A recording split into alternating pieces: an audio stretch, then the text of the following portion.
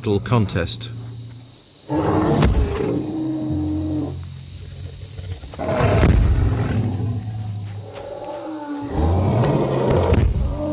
When 30 tons worth of Indrakathir fight, the forces involved are bone-shattering. The skulls of males are specially built to withstand these contests.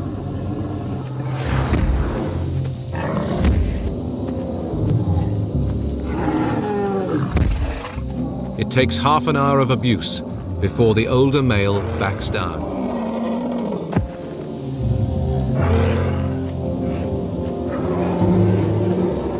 But with the fight over, the calf is now at serious risk. The biggest threat to a young Indrakathir is an adult male. During mating, calves can get trampled to death.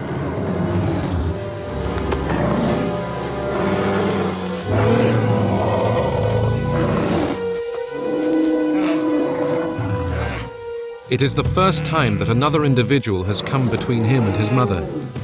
In his distress, he tries desperately to get in the way, to stop the mating.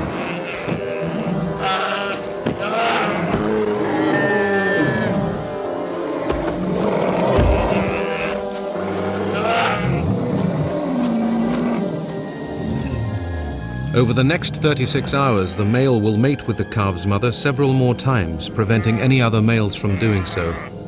Our calf is in for a tough time.